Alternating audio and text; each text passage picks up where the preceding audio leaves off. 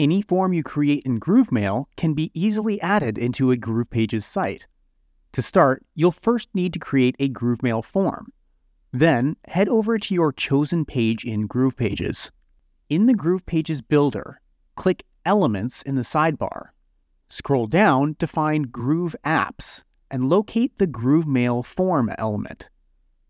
You can click and drag this element to anywhere on your page.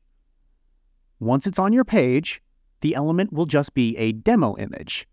Click it and choose the Settings gear icon or Configure Settings from the right-hand sidebar. In the pop-up window, choose which form you want to add. Next, choose the Thank You redirect link. This is what shows up when someone submits their information through the form.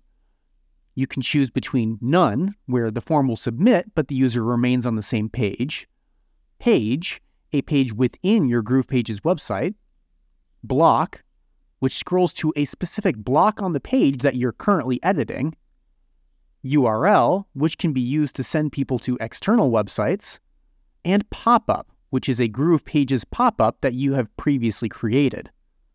Once you click Update and Close, your form will be added to the page. To ensure it's visible to the public, make sure you publish your changes.